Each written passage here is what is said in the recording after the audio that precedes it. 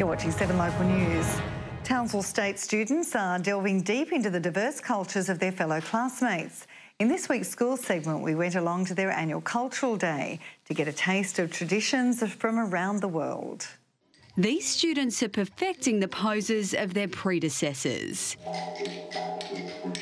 A traditional Indigenous performance helped these students restore their roots. We're a massive different cultures, but we're one Australia and we want them to see that those differences don't matter. All the kids at Townsville State School are proud to call Australia home.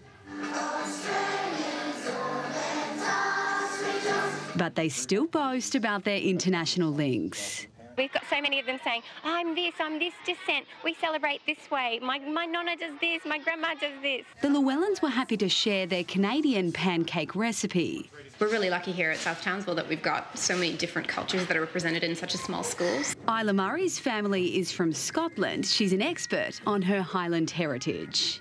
You have to dance over the swords, and it's the really Scottish one about all of them.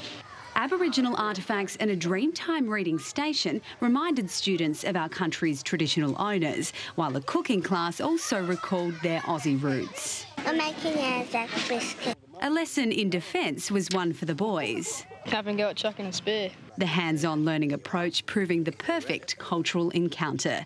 Brittany Klein, 7 News.